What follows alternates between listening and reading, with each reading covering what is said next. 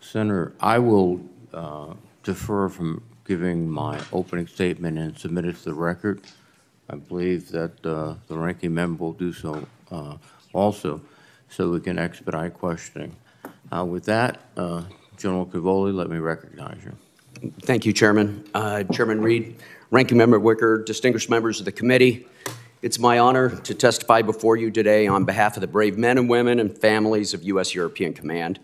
And before we start, I'd like to publicly recognize our service members, shared sacrifice, and praise their devotion to the mission. And I'd like to thank you for the support you give them every day.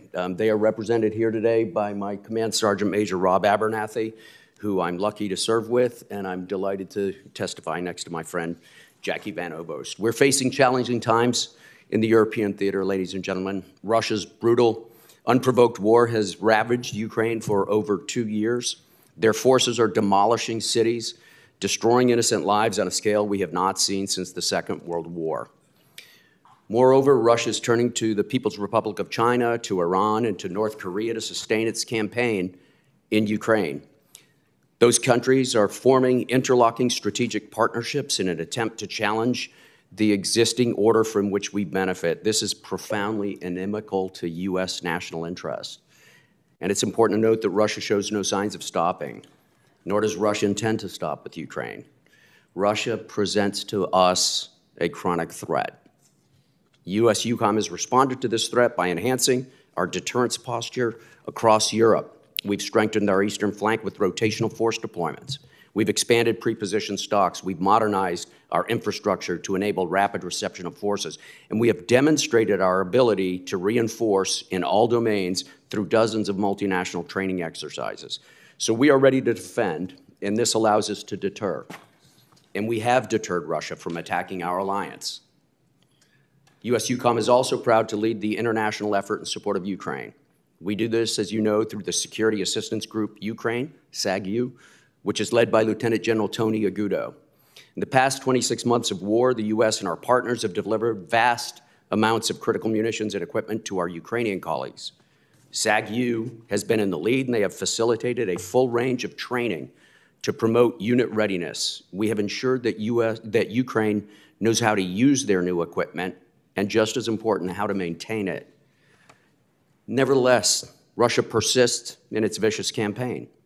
Meanwhile, Ukraine remains almost entirely dependent on external support to stay in the fight. The severity of this moment cannot be overstated. If we do not continue to support Ukraine, Ukraine could lose. So our efforts are great, but in all of this, Eucom is not alone. War in Europe has also given our allies and our partners clear purpose and unity. They have seized this opportunity which has been presented by this catastrophe. And over the past year or two, there have been profound changes in NATO. We have new war plans for the first time in 35 years. We have new force and readiness models. They make 700% more European troops available to me as the Supreme Allied Commander than just a couple of years ago. We have streamlined and focused new command structures. We have new authorities that give me, as SACEUR, the ability to respond to crisis in a timely fashion. And European governments are backing these organizational changes with a concrete uptick in investment. In 2024, at least 20 nations are expected to meet the 2% of GDP defense spending, compared to only 3 who met it in 2014. Nevertheless, continued U.S. leadership is essential. Our allies are stepping up, but they require our leadership and our example. And by upholding our commitment to Ukraine and by demonstrating steadfast cohesion with the NATO alliance, we provide a clear deterrent to our adversaries. Of course, should deterrence fail, U.S. Eucom, along with our allies, is ready to fight and win. We thank you for Congress's unwavering support to U.S. Eucom service members' missions, to their safety and to their well-being. Chairman Reed, Ranking Member Wicker, on behalf of the entire European Command, thank you for this opportunity today. I very much look forward to your questions. Thank you, General Cavoli. General Grant, Ovost, please. Chairman Reed, Ranking Member Wicker, distinguished members of the committee, it's my honor to join you today with my senior enlisted leader, Chief Master Sergeant Brian Grzelnik, to represent the men and women of United States Transportation Command as we defend the nation, take care of our people, and succeed through teamwork. I'm extremely proud of our team of logistics professionals who lead the Joint Deployment and Distribution Enterprise, continually exceed expectations, and ensure hope, deterrence, and victory are assured as we underwrite our nation's defense. From competition to crisis, the entire enterprise proudly deliver for our nations, our allies, and partners. We know our success around the globe would not be possible without the steadfast support of this committee and the whole of Congress. The fiscal year 2025 budget request continues to make strides in closing gaps in our mobility areas as we prepare for global operations in a contested environment. A contested environment is the reality of today. Whether in the homeland or abroad, we cannot presume freedom of maneuver to execute our operations with full access to our lines of communication. Our organic fleets, coupled with the vital capacity provided by our commercial transportation partners, must continue to present credible capacity, meaning we must modernize our mobility capabilities to include cyber resiliency and digital modernization. A connected, aware, and survivable mobility fleet and network is needed to maintain our advantage against a capable and determined near-peer adversary.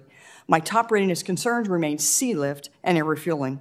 Sea lift is the backbone of our ability to deliver a decisive joint force. However, the age of the fleet is dragging readiness to alarming levels. 17 of the 47 organic ready reserve force ships are 50 years or older.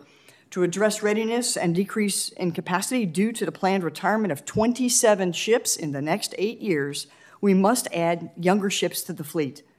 Transcom supports Navy's strategy to acquire used sea lift vessels from the commercial market and further requests to provide the Secretary of Defense discretionary authority to purchase foreign-built used ships under favorable market conditions without restrictions. We acknowledge Congress's intent to include domestic new-build sea lift ships to recapitalize the ready reserve force, and we are working with the Navy and Maritime Administration to create an acquisition strategy for new construction that will complement the Buy Used program. I greatly appreciate your support for timely, predictable, and stabilized funding to meet our sea lift requirements. Similarly, air refueling is foundational to our nation's power projection advantage. It is our most stressed capability. We must ensure continuous modernization and recapitalization of the aging fleet to meet the operational requirements of the modern battle space.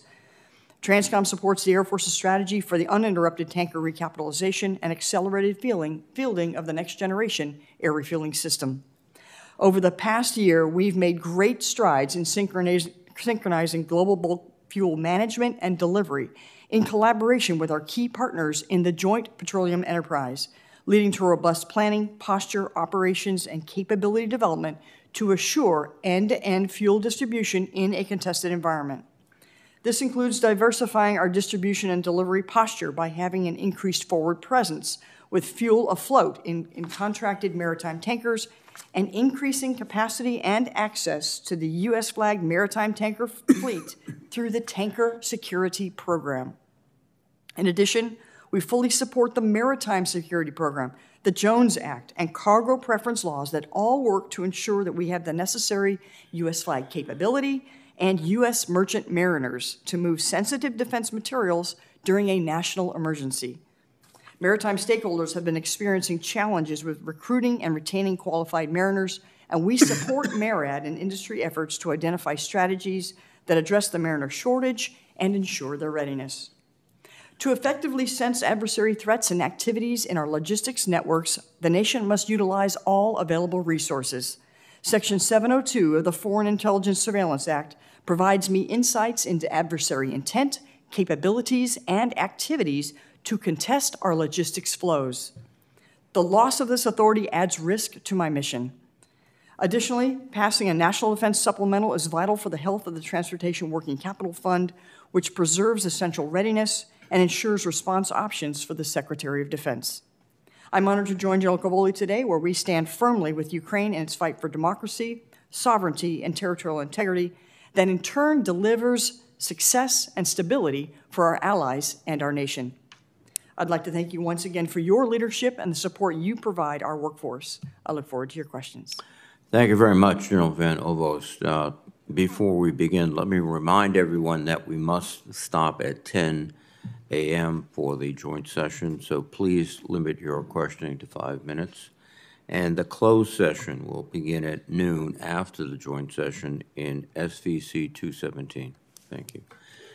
General Cavoli, you indicated the severe consequences of a failure to support Ukraine, and those consequences, I presume, are not localized but global. Could you elaborate? Absolutely, Mr. Chairman. So if Ukraine fails in this fight, I think problems radiate outwards, beginning with Europe. So there will be the possibility, the probability that Russia will continue aggressive behavior. They'll certainly be emboldened. They're certainly building a military that's going to be capable of it. They're replenishing what they've lost so far, and they're working very hard to build a larger army. They've announced their plans for it, and they're on track to do that. There are other nations in the neighborhood that Russia publicly covets, has publicly stated that they're not really nations. The same sort of rhetoric that led up to the invasion of Ukraine. Beyond Europe, which is critical to our security, beyond Europe, there are other places people are watching all over the world, Mr. Chairman. Obviously, the People's Republic of China, we know, is watching very closely, and all other nations are watching very closely. First, to gauge what is the value of a partnership with the United States, and second, to see what happens if it fails. Those who would be our friends would be made nervous by a loss in Ukraine, and those who would be our adversaries would be emboldened by it, sir. I had the opportunity to stop in Graf-de-Vere, Ramstein, and several other places, and we are teaching the Ukrainians, but we're also learning a lot. So this effort has allowed us really to significantly increase our insights into the way Russia particularly conducts operations, and also others who are aiding Russia. Is that fair? Absolutely, Mr. Chairman. First of all, thank you and all members for your visits to Grafenberg and elsewhere. They help us a great deal, and we appreciate them. Yeah, absolutely. We're learning from the Ukrainians every day. We learn in a variety of different ways. First of all, just talking to them, we get their experiences. This is very valuable for our younger troops especially because it keeps them galvanized. It keeps them focused on the mission. They understand the import of it. But in a more practical way, we practice tactics and techniques with them and refine them, things that they have developed under fire. We bring them out and we work on those things. These can be technical, specific things about electromagnetic interference and things like that. They can be tactical, how to negotiate new forms of Russian obstacles and defensive fortifications. We have both the incidental benefit of working with them, but we also have very specific, focused, structured programs to cull out that information. We also have a couple of other programs, Mr. Chairman, that I'd be delighted to talk about in closed session that are also extremely useful. But overall, yeah, we benefit significantly from this. We are watching them adapt to Russia's adaptations. So it's, warfare as it goes on is a series of moves and counter moves, and Russia's military has evolved significantly during this conflict, and this is helping us to keep up with it as well. Well, thank you. General Van Ovost, you have already been delivering a substantial amount of material to our forces in Europe, which is transshipped to the Ukrainians. So you've got a lot of money tied up in the supplemental. Is that accurate? Senator, thanks for asking that question. Indeed, about $550 million of the supplemental is earmarked for U.S. Transportation Command, mainly in response to unreimbursed work for the Middle East after the events of October 7th. However, we work very closely with Eucom and the Office of Secretary of Defense to deal with transportation costs associated with Ukraine. And so if the supplemental doesn't pass, you have to find ways to pay for that internally, which would be very disruptive, I assume. Senator, that's absolutely correct. Not just Transcom, but all of the services and combatant commands have costs that are unreimbursed at this point. The issue with Transportation Command is it comes out of our working capital fund, and a working capital fund is there in case we have an emergency where we have to go somewhere around the globe, and not having funds in there would slow down any response and certainly reduce the options for the Secretary. I'll yield back my 6 seconds to the ranking member, Senator Wicker. Thank you, I'll take it. General Cavoli, you just said if we don't come forward with assistance from the United States, Ukraine could actually lose this war. That implies that Ukraine could also actually win this war. I would remind you, and you don't need to be reminded, but anyone listening, that there were voices in the United States, well-intentioned Americans, in the late 30s and early on in watching the European war that said there was no way that the United Kingdom could win the war against Germany, against Hitler's Germany. Respected, well-intentioned Americans like Charles Lindbergh, who's still held in high regard, said that there was no way we should help because the war was already lost. Can Ukraine win this war? Yes, Senator, absolutely.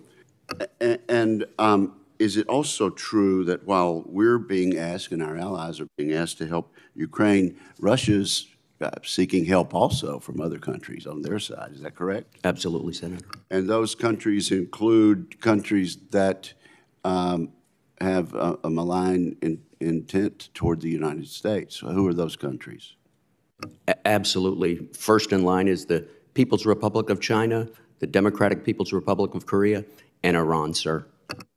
Now, we have the Japanese Prime Minister in this capital city today, and I'll be attending, along with most of my colleagues, his joint address to the Congress. What does the Japanese leadership have to say, and what tangible indication have they given as to the importance of the Ukraine-Russia conflict? Senator, in my role as the Supreme Allied Commander for Europe, I recently traveled to Japan about a month ago, sir, and met with their Chief of Defense and a number of highly placed officials there. It's a part of NATO's burgeoning relationship with key Indo-Pacific allies.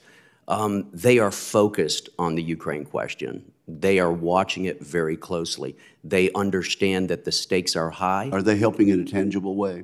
They're helping in intangible ways and some tangible ways, yes, sir. And what about South Korea? What about Australia? Sir, they are all focused on this question, and all of them are rendering intangible help and some tangible help, and some of it They're rendering help in terms of dollars and cents, are they not? Absolutely, yeah. Yes. Ukraine seems to have a lot of fight in them. Is it true that they've retaken over half the territory seized by Russia 2 years ago? Yes, sir. And how is it that they have been so successful in the Black Sea? How is it that Ukraine has been so successful against one of the most powerful countries in the world in the Black Sea, and how so? It starts with their determination to have access to the Black Sea, so they're determined. Secondly, they have extremely talented engineers and extremely talented scientists who have devoted this portion of their lives to the defense of their country. And some people in the audience may not be aware to what extent they have been successful. So what has their success in the Black Sea been? They've sunk more than 20% of the Black Sea fleet, but more to the point, they've damaged critical infrastructure associated with its sustenance and its maintenance, and the net effect has been we do not see Russian surface ships west of Crimea ever anymore. Okay, well, let's talk about burden sharing. Are we being asked to do more than anybody else in terms of our capacity? No, sir. We are doing a fair share. If you measure by percentage of GDP, how much assistance we're giving, we actually rank well below 15. I think Yeah, we're down 19 around right 14 to 15. Yeah, exactly, Senator. Of our economy as compared to all of the other allies who see the importance there. What do our friends and people we want to be more friendly with, what do they think about the likelihood of America keeping its word long term? Sir, they believe in America. They believe in America's leadership. They believe in America's consistent dedication to global security and to European security because they understand it's in our interest. However, when they hear things or see things from our country, they can get nervous sometimes. Thank you. Thank you, Mr. Chairman. Thank you, Senator Wicker. Senator Shaheen, please. General Cavoli, General Van Ovost, thank you both for your service and for being here this morning. Senators Reid and Wicker have been very broad and expansive in covering Ukraine, which I appreciate their comments and your responses to that. So I want to focus on the Western Balkans, where we're seeing tensions rise, and I appreciate your attention to that, General Cavoli. Amen.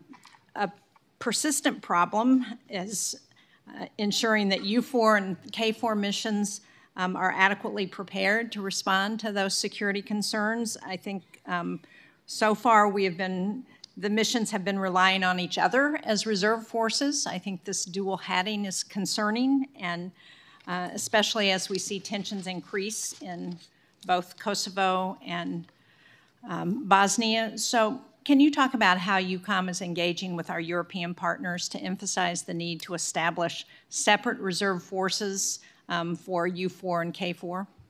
Yes, ma'am, absolutely, because it's an extremely important question. And as you know, NATO is not a one-problem alliance. We're not a one-problem country. And so it's important to recognize that there are other things going on in Europe that are not good for U.S. national interests. They're also not unrelated to the conflict in Ukraine, as you well know, Senator.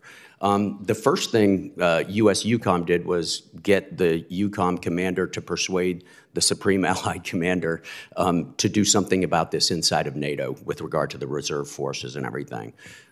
So we have done a complete O-plan review for K4 specifically, and it is revealed that we need not just more forces, but we need heavier forces. We're in the process of sourcing that right now. Nations are being quite generous, but we will put heavier equipment on the ground as well as more people. The second thing we're doing is we're untying the relationship between the reserve forces for the EU mission Althea in Bosnia and Herzegovina and the K4 mission, because as you pointed out, and I agree, that was an economy that we can no longer afford to share the strategic reserve force there. I'd like to call out France for being especially generous. As you know, the commander of the Althea mission is a French Lieutenant General, Hubert Cottereau. He's also my Vice Chief of Staff at the Supreme Headquarters. So in that dual-hatted role, just like I can dual hat, he benefits from his relationship with France. France has put the Charles de Gaulle offshore in the Adriatic and has recently deployed a battalion on an operational deployment for a medium term. So they have upped their forces. Especially important right now, as you understand, because this week in particular, the tensions are significantly higher. So I'm satisfied that we're in a good position right now, Senator, but it's always necessary to keep a very close eye on it. We have run at least 2 focused collection missions to increase our intelligence collection and understanding of what's going on in both of those countries. And I've supported that from U.S. Eucom with aerial ISR and other things we could talk about in closed session, ma'am. Great. I have several other questions specifically about the situation there, but I'll save those for closed session so I can ask General Van Ovost a question about the National Guard Bureau's decision to level Air National Guard units and the impact that that's going to have across the country. We're concerned about that impact on the 157th Air Refueling Wing in New Hampshire, where we have the KC-46s. So can you have you been briefed by the Guard Bureau on what they're planning, and are you concerned about the impact that'll have on Transcom? Thanks, Senator. You know, as you know, 2/3 of our air refueling force are in the Guard and Reserve. They bring such a great capability and absolutely required. We could not do our mission without them. So this is an issue that's emerging that I am tracking. I have not been briefed by the Air National Guard. However, we've looked at, I have no immediate concerns, but as we look into the out years as how this is going to be leveled out and where the capabilities are going, we're going to track that very carefully for the Guard. Well, again, we're concerned that the 157th is going to be affected, and they have major responsibility for refueling over the North Atlantic, and they have been called in the past to help with missions in Europe, so I hope you will track that closely and that we can make sure that doesn't affect their ability to do their jobs. Yes, ma'am. The 157th has led the way for the Guard for integration of the KC-46, which is absolutely the future of air refueling. Thank you. Thank you, Mr. Chairman. Thank you, Senator Shane. Senator Fisher, please. Thank you, Mr. Chairman, and thank you both for being here today, and thank you for your service. General Van Ovost, the California Air Resources Board has a proposal that would significantly impact the ability of the National Rail Network to support the movement of Department of Defense equipment and material deployment to the West Coast. This proposal would impose unrealistic emission standards and require zero-emission locomotives, which do not exist because that technology is not even commercially available at this point in time. And this means that about 65% of the nation's locomotives would be prohibited from operating in California starting in 2030. What would the operational impact be if railroads could not service routes in California or had to divert cargo to other areas to meet the DoD logistics requirements? Senator, we rely every day on this nation's transportation network, whether it's seaports, it's rail, or it's roads. So when I think about the reduction in capacity across California, I have 15 nodes in California that we use from 2 different railroad lines, and we have 5 ports, one of which is our only West Coast ammunition port for containerized ammunition, which is critical to our operational plans. And of course, we have close relationships with the railroad industry, and so we are working with them as this is emerging, and they're understanding what the implications are. Initially, I believe that any increased costs will be passed directly on to the customer, but I am concerned about the technology and their ability to recapitalize between now, the readiness of now, and the readiness of future if they have to transition. Have you expressed these concerns to the administration? I have not. Do you plan to? In my normal course of action through the Secretary of Defense, if this is going to impact national security, I absolutely will. Thank you. When we look at the requirements that you have and the plans that you have, if we are seeing conflict take place in the Indo-Pacific, how would a surge of forces be impacted? Yes, ma'am, we think about options every day, and we run several planning events and several simulations that would occur around the globe, these globally integrated plans, should we have to surge for an event like the events after October 7th. And so we think about it, and we run these simulations, and we ensure that we have readiness for the fleet. The most important thing is to ensure not only do we have the capacity, but it's a credible capacity to operate in the environment we expect to be in. We expect it to be contested, and an example right there is the Red Sea. Thank you. General Cavoli, I'm concerned about the increasing cooperation between Russia, China, Iran, and North Korea, which we're seeing the impact of in real time with Russia's war against Ukraine. How is Eucom altering its posture to address the strategic dilemmas created by these partnerships? Thank you, Senator. The first thing we've done is we've responded to the Russian aggression by bolstering our presence along with NATO's presence on the eastern flank. We did that over the last 2 years. NATO moved very quickly after the invasion to establish new battle groups and to increase the size of the existing battle groups on the eastern flank and to thicken the air policing, that is the air defense efforts that we were doing. U.S. Eucom was a part of that. In fact, U.S. Eucom led some of that with U.S. unilateral deployments as sort of seed corn to get things going. We've continued that, and we've actually regularized the procedures, and those are going to become long-term deployments that our allies have out there. The second thing we've been doing is tightening our air and missile defense. I'm under instruction from the 32 heads of state and government to tighten our air and missile defense. With regard to the connections among the countries, we work very closely with these adversarial countries who have formed this network that's, profoundly against our interests. We are working very closely with the interagency across all the instruments of national power to try to interrupt that and to hinder their ability to cooperate. We have, based on my intelligence section, my J2 section, something called Task Force Champion, which focuses on this question, those relationships, and feeds information to the interagency to take action through a variety of different means. Thank you. Thank you, Mr. Chairman. Thank you very much, Senator Fisher. Senator Kane, please. Thank you, Mr. Chair, and thank you to our witnesses, to General Van Ovost. In your written statement, you say the DoD's ability to project military forces is inextricably linked to commercial industry, what we like to call our fourth component. Transcom's relationship with the commercial sector is pretty unique.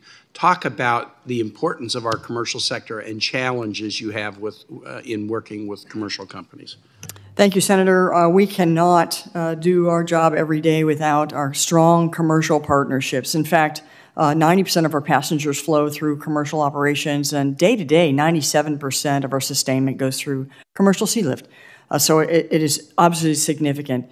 And while that's the opportunity to use them and use their networks is significant and provides us an asymmetric advantage, the top vulnerability concern I have with them is through cyber, frankly. We have heard, even from the CIA director, that the PRC has infiltrated some of the logistics networks of our commercial partners. So we've been working with them on how to secure their systems through the no-cost cybersecurity collaboration center and the Defense Industrial Base work that we've been doing, and they are paying attention at the CEO level. That's great. In your written statement, you also mentioned the Joint Communications Support Element, which is part of the Joint Enabling Capabilities Command in Norfolk. Why do you mention them specifically, and how important is it that they be recapitalized? That Joint Communications Support Element provides deployable communications on air, land, and sea in support of standing up joint task forces. So if we go into a crisis mode, they need to have the modernized equipment to be able to support the Joint Task Force commander around the globe. And we have done that multiple times here, I would say, in the past couple of years. So we need to make sure that their equipment is modernized. Thank you for that. General Cavoli, talk to us a little bit about how Sweden and Finland are integrating into the existing NATO military structure. Absolutely. Thanks, Senator. So first, I think it's important to note that Finland and Sweden have been cooperating for years with NATO, not just in training, but in operations. They've also been very closely tied to the United States in bilateral agreements. They're also closely tied among the Nordic countries through multilateral arrangements that they have among themselves. All of those things made it extremely easy to integrate those two nations militarily into the alliance, sir. The Supreme Allied Command Transformation is formally responsible for the integration effort and the integration documentation. That was completed in record time for Finland and will be for Sweden as well. They have already been incorporated into the regional plans that NATO has approved in the past year. In fact, it took less than 5 days for us to bring the inclusion of Sweden forward to the North Atlantic Council and register that as an amendment to the plans. So overall, it's all been extremely easy because we have such a long history with them and because they have invested in defense over the years. Defense investment has not been the strong suit of many nations in Europe over the last 40 years, but it has been in Finland in particular.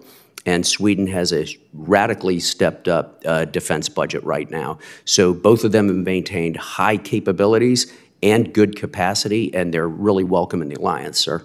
Well, I know everyone on this committee understands this, but for the public, if you'd gone back 5 years and polled in Sweden or Finland about whether they wanted to join NATO, you would have been lucky to get to 25% yes.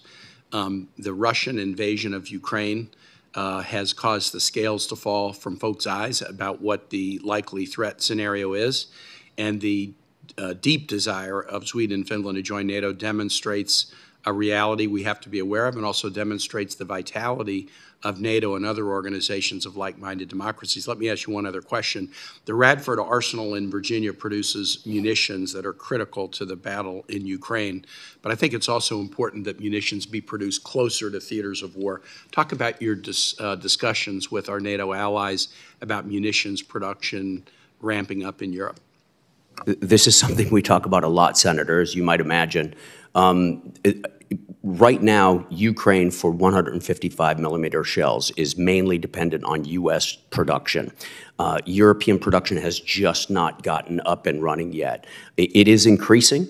It's increasing, and there are certainly plans and investments to make it go faster, but they're still ramping it up. Some countries have converted former factories very rapidly.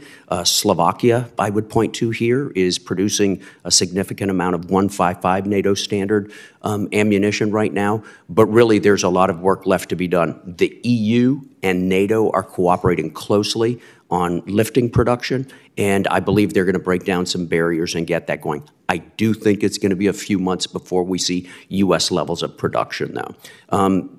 Related to that, Senator, is the... I'm sorry, sir. Thank you very much, Senator Kane. Senator Ernst, please. Thank you, Mr. Chair, and thank you, General Van Ovost, and thank you, General Cavoli, for being here today. I want to thank both of you for your continued service and commitment to Ukraine.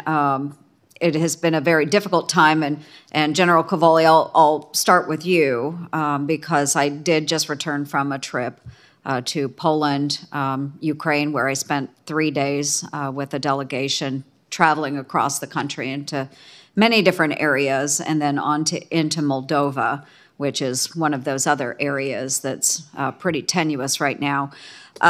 It's pretty darn clear that the American political system has been very ineffective in providing the needed support to a fellow democracy there in Ukraine. So as we await the House's finalized decision on a supplemental package, what more can you do in your role to leverage assistance from friends and allied nations in Europe or other areas to provide support for Ukraine?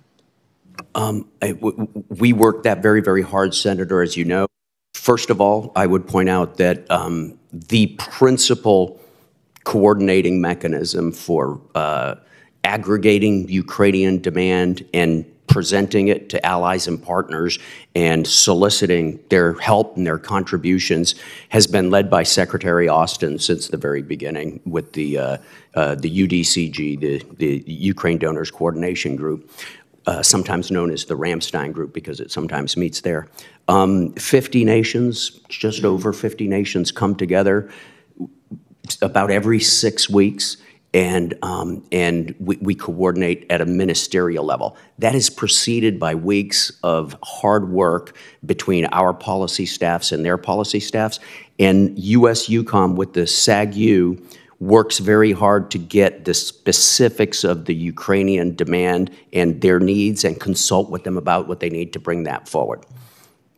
However, it's difficult. A lot of this is dependent on production levels at this point, how much ammunition we can produce, how many missiles we can produce. And so in that regard, I spend a lot of time working with the Secretary General and the Secretariat at NATO to work with national armaments directors to increase the amount of production we can do. Well, thank you. I appreciate that. And I'm glad that we do have partners that are stepping up and assisting. They understand how significant this is and what could happen to all of us if Ukraine falls. Oftentimes, Americans are very short-sighted. You know, what is our immediate need today? What is our immediate want? But I think there are very long-term repercussions to our country should Ukraine fall. And I think we need to keep our eyes open as we're looking to the future and what will happen if we continue to allow countries like Russia, like China, like Iran, like North Korea to continue to spread around this globe and the pressures it puts on our own nation. So I thank you for being such a great leader in this fight. I know that in the lead up to the Russian invasion of Ukraine, the intelligence community did declassify a number of reports which shed light on Russia's true intentions. And it was a very proactive approach, and I'm really thankful for that. And it helped us counter a lot of that Russian disinformation that was being pushed out there. And we still see a lot of Russian propaganda. Can you speak to how various information sharing programs are assisting us in pushing back against some of the common security challenges that are faced by Europe and our friends? Yes, ma'am, absolutely. First of all, in terms of collection, the variety of ways we collect, we have to, we rely on access and geographical access to other countries in order to be able to collect information. Nations have been very generous with us, not just allies, but partners as well, in allowing us to operate with and from their countries. That has been invaluable. Frequently, that leads to very high-level and detailed information sharing programs. We have allies who have accesses that we do not, and we have accesses that they do not. And so it's very much mutually beneficial. The last thing I'd say, ma'am, is that the interaction with Ukraine and their security services has provided us a vast amount of information as well. Mm-hmm. Well, and I will yield back my 5 seconds, Mr. Chair, but thank you both for being here today. Thank you, Senator Ernst. Senator King, please. Thank you, Mr. Chairman. Before beginning my questions, I'd like to ask unanimous consent to submit to the committee a graph which represents the contribution by GDP of the various countries that's been updated by the Kiel Institute. Without objection. Thank you. What this graph shows is that, in fact, Senator Wicker made the point we were 15th in the world in terms of contribution as a percentage of GDP. It's actually more like 29th now, according to updated data from this past January. And it's interesting to look at the countries, their contributions. The number one is Estonia, then Poland, then Latvia. I don't think it's any coincidence that the two out of the first three are countries that border Russia, and they understand what the risk is. I commonly hear on the street in Maine, why are we doing this? Putin isn't really going to keep going. And my response is, ask the Finns. General Cavoli, what's the level of anxiety in Eastern Europe about Putin's intentions beyond Ukraine? Very high, Senator. Very high. You are correct. I agree. It's reflected in the number of donations they've given. So Eastern European countries have emptied their pockets for Ukraine. Many countries in Europe share that, and the contributions from nations in Europe are very significant. Some of them have given 100% of what they have in a given category. One nation has given 100% of its mobile artillery. Another nation has given all of its jet fighters and all of its tanks. Another nation has given 40% of its high-end air defense systems. So these are significant contributions. So the idea that the United States is the only person carrying the burden here is just absolute nonsense, isn't it? That is correct. And it's, when Switzerland is giving more to the cause than the United States in terms of percentage of GDP, I think that makes a statement. Cyprus, countries just going down the list, Sweden, Croatia, Hungary, Finland, Romania, these are the countries that know Russia, and that's why they're in so deeply in this conflict. Is that correct? Yes. And going down some of the other arguments that I hear, Ukraine can't win. It really appears to me that this is a battle between industrial capacity and being able to supply weapons. Russia has vastly increased its capacity to generate, for example, artillery ammunition. Can the Ukrainians win if they have sufficient material to carry this fight? Absolutely, Senator. They have the skill, but most importantly, they have the determination to accomplish their goals. They need external support until they're able to generate their own industrial production. I agree with you that in a long war like this, it's in large part a matter of industrial production, of output. Once that output is achieved, the side with the greater determination will win, and that would be Ukraine. And if we fail to pass the supplemental and essentially walk away from our commitment to Ukraine, that's exactly what Putin wants. Is that not correct? Oh, absolutely, Senator, because we are now in critical areas, munitions especially, their main provider. Without our help right now, they will not be able to stay in the fight. And the Russians have an active disinformation campaign to convince our political system to essentially support Putin's war. Isn't that correct? Senator, the Russians maintain extremely active disinformation programs. They always have and they always do, but they are in overdrive right now, and we know that definitively. Thank you very much, General. Your testimony is very important. General Van Ovost, I'm afraid I don't have a lot of time, but one thing as you were testifying, I was writing, do we have adequate logistics for conflict in the Pacific? And you said we're at alarming levels. Perhaps for the record, you could give us more detail on the dangerous level if there is conflict in the Pacific, because it's going to be all about logistics. And I'm very concerned about the decline of the sea lift capacity. So I'm out of time, but if you could give us that on the record, I'd appreciate it. Yes, certainly. I take it for the record then. Thank you. Thank you, Mr. Chairman. Thank you, Senator King. Senator Scott, please. Thank you, Chairman. Well, first off, thanks to both of you for being here. Thank you for your service. It's a tough time in the world. It's a scary time. So, General Cavoli, can you just talk about our troop posture in Europe? And, you know, when I first came up here, I was at the Munich Security Conference, and Germany basically said they're not going to meet their 2%. They don't have any interest in meeting their 2%. They're not going to ever meet their 2%. They didn't care about meeting their 2%. We still have a lot of our allies in Europe. They're not willing to meet their 2%. And so they're completely dependent on our troops. So do you think we have troops in the right places, or how do you deal with the fact that you supposedly have these allies that say they care about their own defense, and they wouldn't actually, in theory, come to our defense, but they're not even willing to invest even the 2% that they're investing? Thanks, Senator. It's obviously an extremely important question. So there remains a gap between say and do in parts of the alliance. However, that gap has been closing over the last couple of years. In 2014, there were 3 nations that met 2%. Last year, there were 11 nations that met 2%. This year, there are 20, as of today, who meet 2%. Norway just dropped a letter declaring its intention to close that gap by June. And I believe there will be 3 or 4 more before June of this year who meet 2%.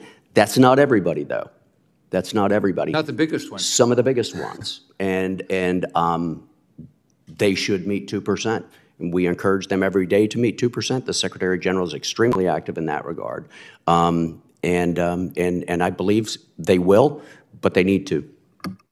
When you look at the map and you look at where, you know, the Soviet Union is located, and then you look at where our troops are, does it make sense where our troops are? I mean, should we have troops closer to maybe in Latvia, or Lithuania, or Estonia, rather than so many troops that we have in Germany?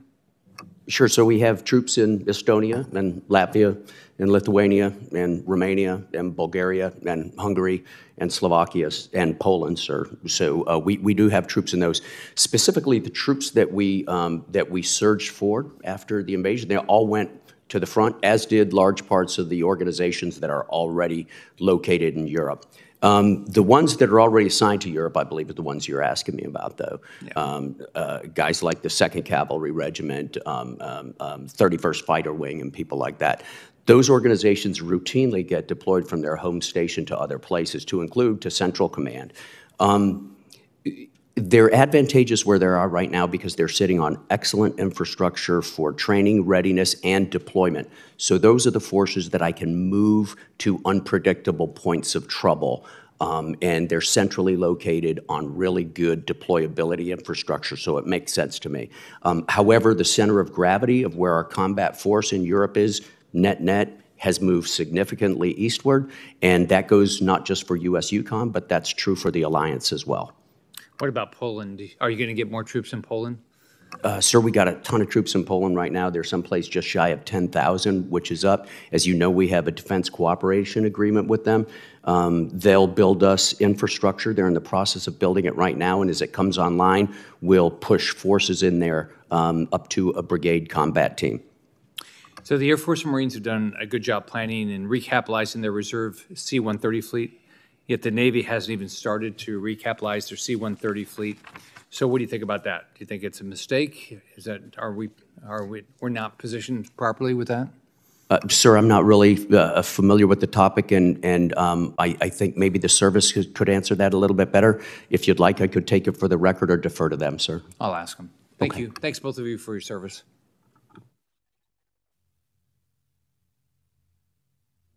Thank you very much, Senator Scott. Senator Blumenthal, please. Good morning, Generals. Thank you very much for your service, and thanks for being here today. I know that you have talked a bit about the impact of the failure to pass the supplemental on the prospects for Ukraine and the likelihood of failure if the supplemental isn't passed.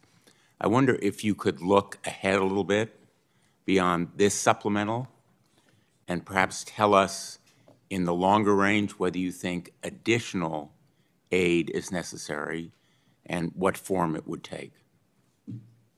Thank you, Senator. It will depend on production rates inside Ukraine and in other allies.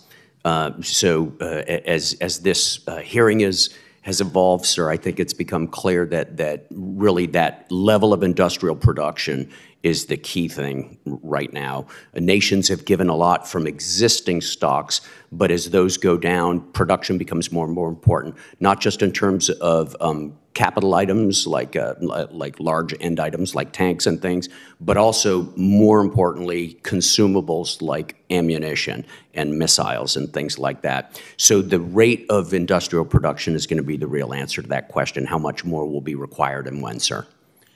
My understanding is that the attack last night, or maybe it was, I guess it was last night in Ukraine, showed again the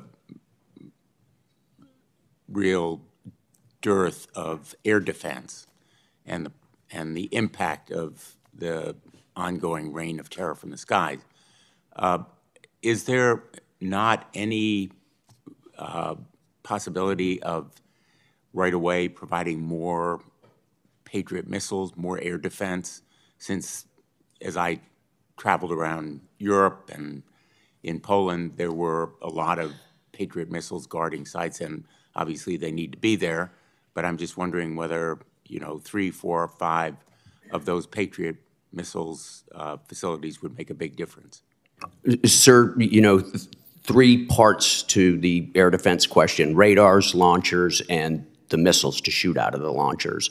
We approach all of those sometimes together and sometimes in part. Right now, the Ukrainians could use, their launchers aren't the most important thing, the missiles are the most important thing. And we're soliciting those around. The Office of the Secretary of Defense is extremely actively looking for Patriots right now. You're correct, the attack last night was an illustration of why it's so important for us to keep funding.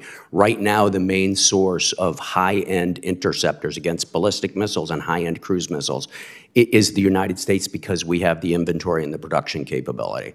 And therefore, that supplemental is so important. Without it, the attack last night, which included at least 10 Tu-95 heavy bombers launching everything they had simultaneously, an attack like that last night would go almost totally undefended. until machine guns tried to shoot down the cruise missiles. So this is vital, sir. Thank you. Separately, I'm chairman of a subcommittee of the Homeland Security Committee called the Permanent Subcommittee on Investigation, which is conducting an investigation of American chips, semiconductors, parts, and components that are commonly found in Russian missiles, drones, and I'm sure you're familiar with this issue. President Zelensky, on my last trip, the chairman was with me, literally handed me a folder of photographs and charts showing the different components in Russian ballistics, drones and missiles. And we had a hearing yesterday in the Homeland Security Committee showing how porous our export controls are. And we've had a hearing, and data has come to our attention showing how American companies, 4 or 5 in particular, are selling goods with these parts and components that then find their way into Russian munitions. Is that your experience, and do you have any suggestions for us as to what to be done about it? So we worked that very hard in the interagency, sir. I don't have specific suggestions for how to do it better, but I can tell you that it is absolutely critical. If the current war is a competition of production, our ability to handle the Russian threat in the future is going to depend on us being able to constitute forces faster than they can. Part of that is preventing them from constituting forces quickly, and to the extent that they're using components that should be sanctioned and banned, it's regrettable and we need to fix it, sir. Thank you. Really appreciate your answers to my questions and to my colleagues, and your very excellent service to our nation. Thank you.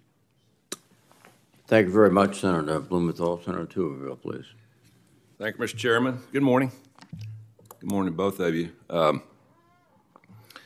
General, since the Crocus massacre, I guess that was in Moscow, somewhere around there, Russia's picked up their pace in Ukraine. Is that correct? Yes, I'm not sure it's a consequence of that, though, but yes, sir. Yeah. With Secretary Blinken coming out a couple of weeks ago basically saying that Ukraine will be in NATO, I'm sure that didn't fly too well in Russia. So it's obvious to me, just being in all these meetings and hearings, not just you, of other people, we're getting ready to go to war with Russia. Have we got a game plan for that, for how many people we're going to need on the ground, young men and women from the United States, when this war starts? Sir, we have standing operational plans around the globe for a variety of problems. And how many you think it's going to take? How many you think it's going to take for us to beat Russia? Sir, I'd because like Ukraine can't beat Russia. Can I take that in closed session, please, sir? Okay. Thanks. What about the budget? 60 billion is going to be a drop in the bucket to the American taxpayer. We're 35 trillion in debt. What is this going to cost us? I know y'all surely put the numbers to that of our conflict versus Russia when this all starts. Have we done that?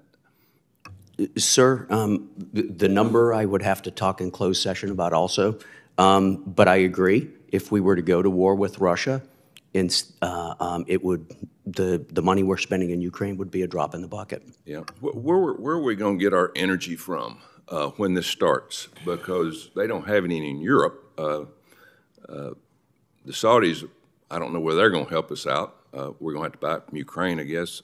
I mean, Iran, because we're not pumping the oil and gas that we need. Where are we going to get our fuel for a war like this? Sir, that's outside of my area of expertise, but I'm sure I can get you the answer. Do we have enough right now, to get a war started on the ground there for our troops? Yeah, we do, sir. Okay. Who's Turkey going to fight with when this war starts between the United States and Russia? Turkey will fight with the alliance, is my prediction, but all nations have their sovereign right to make that decision when the time comes. Hungary? Same. Do you think most everybody else will stick with us in this fight? I do. Everything that I read over the past few months is most of the militaries in the in NATO are boutique militaries. Do you agree with that? I'm not sure what a boutique military is, sir, Small, please. shadow of what it used to be, haven't been preparing. Yeah. In terms of... Sure, I would agree with that. For instance, the U.S. Army is now 450,000. When I joined it, it was 785. Yeah. So with Ukraine fighting right now as they are, do we have any count of numbers of how many soldiers that they have actually fighting, that they have in their military against Russia? Yes, absolutely, Senator. Do you have a number of that? Yeah, it's between 900,000 and 1 million right now. Ukraine? Yes, sir. How about Russia? How many they have deployed within Ukraine? Not on the borders, but how many do they have deployed in Ukraine? Inside the country, 470. Outside the country, more, and then they have the rest of their military. Yeah, my understanding is after the massacre, they have been growing at 40,000 soldiers a month that are volunteering for the military. Is that pretty good intel or not? I'm tracking 30,000, but yes. 30,000. So growing more than it was before the massacre. Is that correct? The size of the Russian military is bigger today than it was when the war started, and it's bigger today than when the massacre started. Yes, in fact, I think what you're pointing to is they have initiated their annual spring conscription, Senator. That is, they do that every spring. This year they did 150,000, they announced, that they intend to take in under the draft. That's right about average for a spring conscription. The difference is this year they are offering those conscripts after 1 month of service the option to sign a contract, get paid in exchange for being able to be sent to Ukraine to fight. Yeah. Do you feel a sense of urgency in our supply chain now of building the munitions that we need? Because they have not been there. I know in my state of Alabama, there's not been a lot of sense of urgency of building javelins and things like that. Now, we're building them as fast as we can, but there's no sense of urgency. Sir, I sense an increased urgency and demand. I can't speak to whether there's an increased urgency in the base itself to produce. Thank you, General. Thank you, sir. Thank you very much, Senator Tuberville. Senator Kelly, please. Thank you, Mr. Chairman. I agree with Senator Tuberville's remarks about building the munitions that we need. I mean, it's critical that we restock our supplies of the munitions that we've shared with our Ukrainian allies. And we've depleted stockpiles. And by passing the emergency supplemental, we have an opportunity to resupply our forces with new munitions, some of which could be made in Alabama.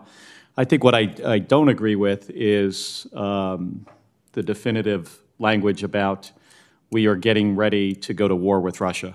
I don't feel that is the case. And using language about when this war starts. My view is that we should do everything we possibly can to avoid going to war with a near-peer adversary like Russia or China. It is not in our best interest to do that. So, General Cavoli, first of all, thank you for your service. I'm interested to hear just a little bit more about what you feel the best way in Europe right now is for us to avoid a conflict with Russia. Thank you, Senator. And yes, I agree. My job is to deter, both in my NATO role and in my U.S. role. My primary job is to deter aggression and to avert a war, not to fight one. Now, there's the paradox, of course, that historically we deter by preparing. Si vis pacem para bellum, and we are certainly prepared militarily to fight whoever we need to. How to do it? First of all, by training, but secondly, I think inside the alliance, the most important way to deter is by doing it together. And so the comments from members of the committee about the lamentable fact that some very wealthy nations inside the alliance are not yet spending what they should be is an important fact, and we have to close that because we have to have a capable alliance that will fight together. The alliance fighting together is far greater than the sum of its parts because of the political unity and the representation of such a mass of humanity and its will. So it's the most important thing is for us to deter as part of an alliance, and that alliance has to be fit in order to do that. I have been charged by the North Atlantic Treaty Organization to make the operational force of the alliance fit for the purpose of collective defense, of large-scale defense of Europe. We are well along on that. We have produced the plans necessary, the requirements necessary, and we're going through the process to get nations to fulfill those requirements. I believe that that process is one of the things that has stimulated at least 10 additional countries to meet 2% this year compared to last year, because they have a list now, they have a blueprint. This is how to get ready. This is the things we need to do to get ready, and they can bring tangible things back home to the political leadership and say, these are the things we need to go by. So that's what we're doing to get ready, and that's, I think, the best way to do this, sir. And what is the best thing, the most appropriate thing that we can do here as members of Congress right now to continue to possibly deter Russian aggression into another country? I think the first thing is to continue the discussion about the malign intent of Russia, sir. I think it's important for the members of the U.S. Congress to recognize the malign intent of Russia and to talk about the malign intent of Russia. That's the principal thing to do. After that, funding the various different programs that we have and authorizing us to do certain things will be necessary. But I think the primary thing is to help us all recognize and keep our eye on the real threat. And how significant is the emergency supplemental in the list of things that we could do to deter Russia? It's vital. I think if Ukraine fails and Russia succeeds, it will be a big setback for deterrence. Russia will be emboldened. They'll be geographically in a better position from a military perspective. So there are many things that will be damaged in our ability to deter. One of the things that would be damaged in our ability to deter is it's likely that the number of nations who want to side with us could shrink. And so I think it's absolutely imperative for all of those reasons. Well, thank you, General. And Mr. Chairman, I'll have a question to submit for General Van Ovost on maritime security. Thank you. Thank you, Senator Kelly. Senator Budd, please. Thank you, Chairman. And thank you both again for being here. General Van Ovost, the collapse of the Francis Scott Key Bridge, horrible. But it highlights the larger issue I think that we need to address, and that's how a single piece of destroyed infrastructure can shut down multiple modes of transportation. If I'm not mistaken, a number of critical military supply ships, they're stuck in Baltimore Harbor in addition to road traffic that's been diverted. So how resilient are our ports of embarkation? And for instance, like in North Carolina, Military Ocean Terminal Sunny Point, in the event of a conflict, and if our adversaries should decide to conduct cyber attacks or sabotage infrastructure. And then if you would follow that up with how we can be helpful here securing these critical nodes. Yeah, thanks for that question. As I mentioned, we cannot do what we do without the substantial private infrastructure here in the United States, roads, rails, and seaports. With respect to the Francis Scott Key Bridge, a tragic event, but we think about how do we recover very quickly, and the fact that we had a few ships that were essentially blocked in. But that's why we have so many ports. We can afford to lose a port and some capacity. We can't afford to lose them all. So we do many efforts to ensure the resiliency of the ports. We work directly with the port managers on all of our strategic ports on our alternative plans should there be problems there, as well as in a state of emergency, how would we use their resources? But it also comes to the fact that some of the ships that were behind the lines that couldn't get out, Actually, we wouldn't use them anyway because they're in such a state of disrepair that we wouldn't call upon those ships. It goes back to how old these ships are and how we need to continue with the recapitalization program, which is one of the number one things we can do here, is to ensure the readiness of the force, not just the capacity, but credible capacity to fight in the uncontested environment. Thank you. Slightly different topic. In your opening statement, you argued for the need for a supplemental, correct, General Van Ovost? That's correct. Here's what I'm trying to reconcile. For the third year in a row, I see that you didn't submit a single unfunded requirement. Why was, even though that's required by 10 U.S.C. 222A, why are you asking for supplemental and then yet didn't submit unfunded requests? Certainly, supplemental is critical for the Department of Defense and for U.S. Transportation Command. It's critical because we have not been reimbursed for funding associated with the events after October 7th in the Middle East. And that is eating away at our reserves, and those reserves are there. Our working capital fund is there to be able to respond at a moment's notice to meet our nation's most critical priorities.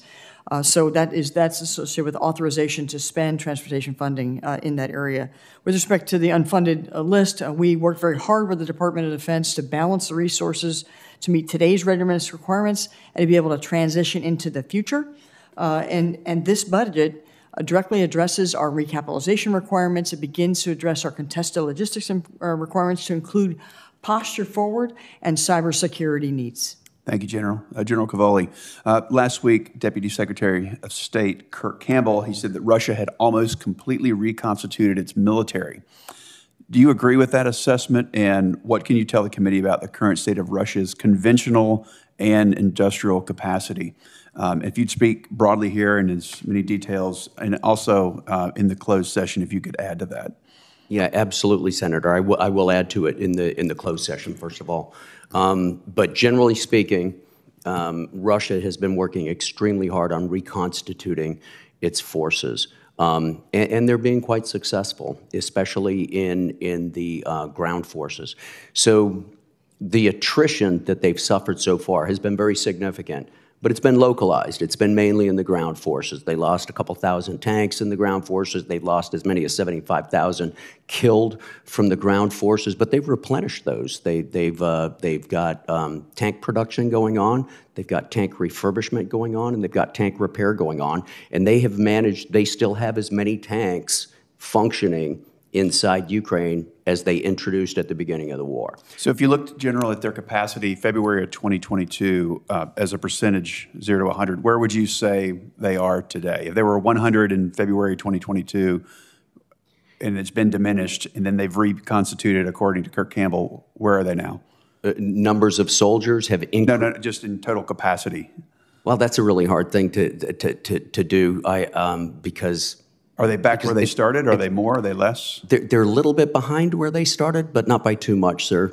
But it's really hard to give a numerical answer to something like that. I could go, function by function, or I could go arm of the service by arm of the service and give you a good, rich answer that gave you a good feeling. But the overall message I would give you is they've grown back to what they were before. They've got some gaps that have been produced by this war, but their overall capacity is very significant still. And they intend to make it go higher, Senator. Thank you both, Chairman. Thank you, Senator Bud. Senator Peters.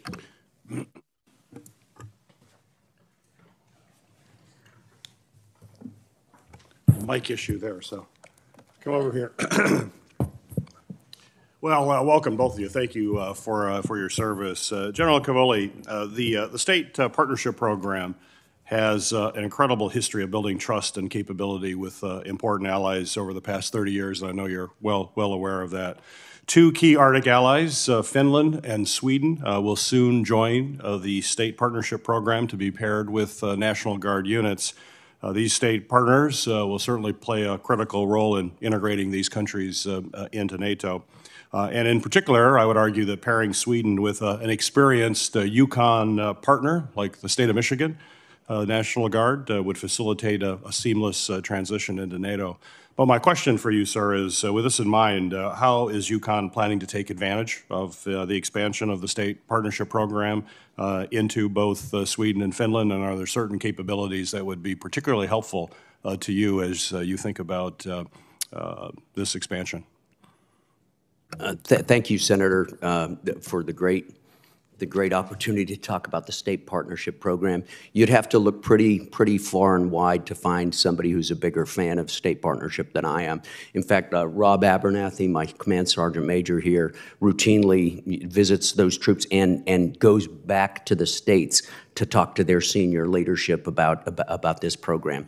It's vital. It is expanding, as you point out, but not just among our allies.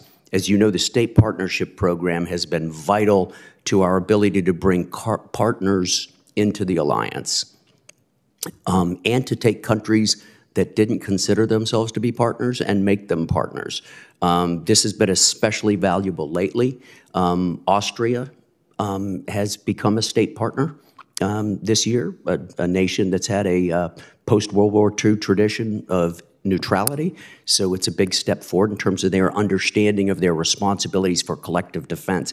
You can't just sit in the middle of a bunch of safe countries. You have to be part of that. Switzerland also, in fact, this morning I received an email from Ambassador Miller telling me that that Switzerland had sent its letter to me asking me to endorse their state partnership request, and I've talked to Dan Hokanson about that, and I think we're going to go forward with that. Specifically with regard to Finland and Sweden, Michigan and the various other states have very broad-based capabilities, and we would just like them to continue to pull Sweden and Finland toward the alliance. As you know, both of those militaries are quite capable, and they don't need coaching on this or that. They just need continued partnership, Senator. Yeah, great. Thank you, General. General Van Vost, as you know, contested logistics and sustainment during a potential conflict is clearly a significant challenge for our forces in the Indo-Pacific. And despite our forward position units, pre-positioned stocks, and regional allies and partners, our ability to refuel, rearm, and repair under fire will be severely tested in any conflict.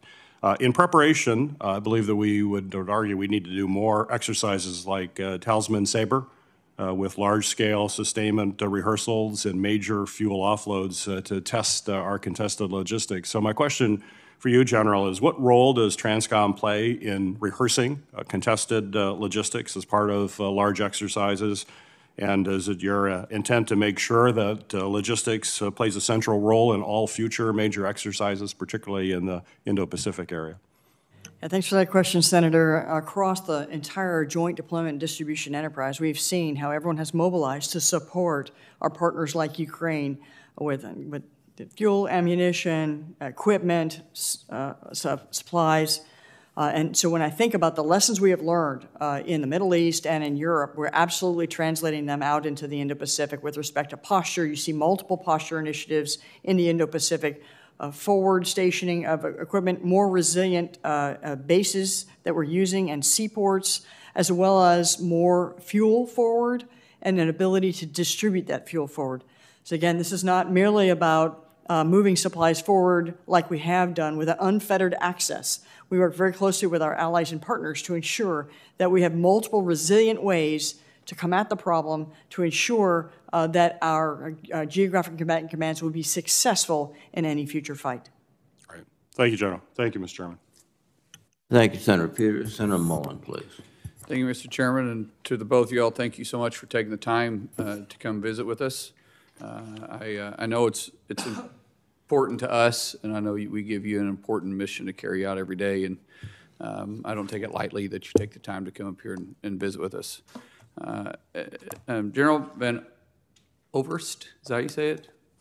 Van Ovost. Okay, I'm sorry, we don't pronounce that often from Oklahoma. I understand you're familiar with Altus Air Force Base, and we really appreciate that. They speak very highly of you. As someone who's commanded various aspects of manning, training, equipping, and mission of air mobility, I just want to know, are you getting what you need from the Air Force to carry out that mission still? Yeah, thank you. First of all, Altus is a really important base for us. It's the home of mobility, of all of our training. And of course, you have our assets there to include our new KC-46, which is really critical when I think about transitioning and the future of air refueling in that type of airplane. So I support the Air Force. We are on a journey to try to ensure that our assets are able to communicate they have battle space awareness, and they're survivable in the environment we are expected to go into. And so as we embark upon that journey, we are providing the requirements to the Air Force to ensure that we can continue to maintain credible capacity. Is there anything we need to be doing on our behalf from Congress to help with that? Certainly supporting the Air Force's budget with respect to modernization and recapitalization. It's just not of air refueling, but also of the airlift fleet. We have 275 strategic airlift aircraft, and we will consume all of that should we have to go into a large-scale combat operation. So the work done there to modernize those, and frankly, to think about the future and where we're going with that. So we're supporting the Air Force as they look into the future of strategic airlift. So specifically dialing down on that, when we're looking towards possible conflicts, and God forbid that actually happens, but we're doing what we can to prevent it. However, we need to be strengthened and preparing for it. What's the biggest holdback? Is it the DoD defense contractors? Is it requirements? Is it regulations? Is it the slow flow of money? What is it it's the biggest hiccup? I think the biggest thing we think about is the aging fleets that we have, and we have to modernize them to ensure that they can survive out into the future. So, just looking at the capacity, ensuring that it remains credible, and that it is an ability to fund it and have a stable funding that we know that we can count on to lay in those contracts to gain the capability. Moving forward, if something comes up that we can be assistance, please holler at us and let us know how we can help. Sir, looking towards some of our biggest adversaries, especially in geopolitics, China is obviously playing a big role in that, and ever strengthening their relationships with Russia and obviously Iran. How are we seeing that play out in Ukraine? Thank you very much, Senator. So we see direct military support from some of those countries that goes to Russia, and then the Russians employ that material in combat. A great example is the Shahed 136 drone. Right. It's a one-way attack drone. It was created by Iran. It was developed by Iran. It was produced by Iran. It was given to Russia. It was used with great effect, and Iran helped Russia build a factory for them in Russia, and Russia now produces them, and they call them the Garon 10. And those are used, they were used early this morning to strike Ukraine. That's just one example. Sir, I could go into dozens of examples like this in closed session with you. Some of what we know about this is classified, yes. But some of it's very visible right out there, just like the 136s. Are you able to talk about the cost of what in this session and what it costs them to produce one of those drones? Sir, I could probably talk about it in this session, but I don't have the money figure right off the top of my head. I can take that for the record gladly. But generally speaking, the cost of the drones is far less than the cost of defending them, right. which might be your deeper question. It is the defense that we're using to defend them, plus looking at what we're producing in the United States and the cost of what it cost us, because obviously what they have is being fairly effective, and the cost ratio, to me, I see that they're adapting, and I mean, we've got sanctions on Russia. I don't see that they're being effective. I'd love to hear your comment on that. It seems like their economy's growing. It said that their economy's going to maybe grow by 2.4%, which is a full percentage higher than it was last year. It seems like they've actually adapted to their techniques, and as you're saying, they're almost back to full capacity. So the sanctions we're having that we put on, or not we're having, but we put on Russia, are they seem to be effective? So obviously this is outside my field of expertise, Senator, the sanctions, how they work and how effective they are. In some things, as noted previously during the discussion today, there have been instances where clearly sanctioned components have still gotten into Russian weapon systems. With regard to the overall cost ratios between, the sorts of drones we produce and the sorts of drones that we see elsewhere, it's a complicated question. I'm not the expert on it, but I can certainly talk to you about it. Yes, sir. Absolutely. Thank you so much. Thank you, Senator Mullen. Senator Rosen, please. Well, thank you, Chairman Reed, for holding this hearing. And of course, I'd like to thank and welcome General Cavoli and General Van Ovost, of course, for your commitment, your passion, your service to our country, and for being here to testify this morning. So, General Cavoli, we are working to provide Ukraine with critical air and missile defense capabilities, and my concern is that defense alone is not going to solve this conflict or win this conflict. So can you speak to how the integration of additional long-range systems would impact the operational effectiveness of Ukraine forces, and what strategic advances that these capabilities might provide them? Sure, Senator. The additional long-range capabilities for Ukraine would clearly allow them to reach farther back and to hit and destroy systems that are shooting at them. Of course, the Russians carefully measure the ranges of the things they believe are available to the Ukrainians, and then move their important stuff outside of that range. The ability to move in and out of the farther range would be an important addition to Ukraine's capabilities. When we think about long-range fires, though, there are really three components to effectiveness. The first is the range itself. The second is the precision with which it can strike. And the third is the survivability of the munition, so that it gets to the target. And so as Ukraine goes around trying to work on its longer range capabilities, they have a lot of drones, for instance, that they're using longer range. They try to balance those things and get the sweet spot for the given target that they're looking at. Thank you. I just think offense is as important as defense. It is, ma'am. And speaking of offense, General, we're going to talk a little bit more about General Cavoli. We have multiple generals here, excuse me. How are you working with Cybercom? Because cybersecurity is so important to provide that cybersecurity support to our NATO allies. Particularly, there's some nations with lesser capabilities than we have. They're vulnerable from these cyber attacks from Russia, China, and Iran. And can you share to us the real value to the United States of the multilateral cyber exercises with our European allies, such as locked shields? Absolutely, Senator. It raises an ancillary question, by the way. So Tim Hawk at Cybercom runs a lot of that. I field all the Russia questions, it seems like, but there are so many people working on this problem. Jackie, I wouldn't be giving anything to the Ukrainians if it weren't for Jackie's splendid ability to deliver. Tim's the same with Cybercom. He sponsors and co-sponsors with us these multilateral exercises that allow us primarily to illuminate vulnerabilities in networks in our allies and our partners, and for the alliance's own proper, the networks we own as an alliance proper. They're very, very valuable. But then we follow up with cyber protection teams that go forward and do what Tim calls hunt forward operations, and we help them defend their networks forward. It's been tremendously successful, not just with allies, but with partners as well, and with commercial enterprises. As you know, a lot of our transportation works on unclassified systems, and they can be vulnerable. So it's a very valuable thing, ma'am. Offensive stuff we could talk about in closed session if you desire.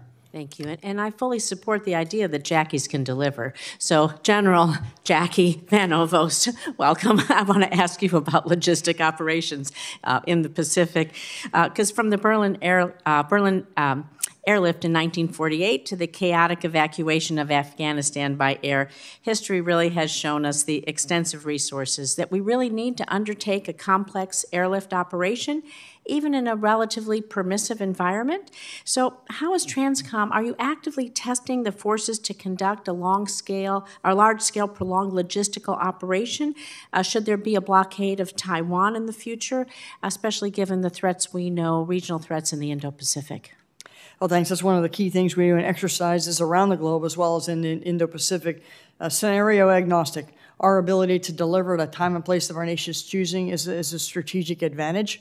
I think about the differences between the Middle East and Europe and Indo-Pacific is we're going to rely more upon the airlift because of the dearth of ground lines of communication. And so as we do analysis on the intra-theater movement necessary to get those supplies to the last tactical 1,000 miles, we are exercising sea lift capacity, which is shallow draft sea lift running essentially a network below the network of airplanes, because it will fully consume our airlift fleet if we fly everything. So that's an important part of what we're exercising, and I think like Talisman Sabre, where we're moving around with ships and moving pre-position around, is very important. Pre-positioning capability to include fuel forward is important, as well as ensuring resilient ports and airports for defense and our ability to survive, essentially to aggregate to fight and disaggregate to survive and regenerate. Thank you very much. Thank you, Mr. Chairman. Thank you, Senator Rosen. Senator Cotton, please. General Cavoli, General Van Ovost, thank you both for your appearance. General Cavoli, you've been asked on occasion to include by the chairman's very first question about the lessons that other nations might learn from Ukraine, like China in particular, if American will falters. I agree with that because we underpin global stability and security. If American will falters anywhere, then adversaries everywhere will take lessons from it. But one thing you haven't gotten asked about is what's happening right now in the Red Sea. An outlaw gang of brigands and rebels is shooting at U.S. Navy vessels on a routine basis, dozens of times now. Now, fortunately, our air defenses have intercepted those. That's the only thing that stopped our sailors from being killed. Yet all we're doing is shooting down those drones and missiles in the air, or maybe when they're on the launch pad. What lessons do countries like China, or for that matter, Russia, learn when we just let our sailors sit in the Red Sea and become sitting ducks for an outlaw band of rebels? Thanks, Senator. So to be clear, that's not my area of responsibility. Not your area, but you commented, Chairman Reed, that people outside your area take lessons from what's happening there. So what lessons do people in your area take from the fact that, again, we're doing nothing? Sure. The lessons that European nations are taking from this. That Vladimir Putin is taking from it. Well, I don't know what Vladimir Putin's taking from it, sir, because he's got his hands pretty full right now inside Ukraine, where he's learning some of the same lessons, right? If the lesson is that President Biden can be deterred from taking decisive action to protect our interests. For 2 years, he pussyfooted around and didn't provide Ukraine what it needed to stop the invasion earlier and to roll it back, and now we're at this unsatisfactory moment in time. Okay, let me come to that. So Ukraine's a pretty big country compared to some countries. It's small compared to Russia. Some people say, like, well, Russia's always going to win. Russia always wins because Russia's a big country. Is it the case in history that smaller nations always lose to bigger nations? No, it's not the case, especially if the smaller nation can make sure that they accomplish their objectives in the fight quickly. I think over time, as we see in history, as we see conflicts get protracted, typically that favors the larger nation. I agree. That's why it was such a terrible mistake for President Biden to pussyfoot around for 2 years and not provide Ukraine the weapons it needed when it could have had a decisive advantage. But it's not even the case in Russia's history, right? Russia lost the Russo-Japanese War. Russia lost the war in Afghanistan.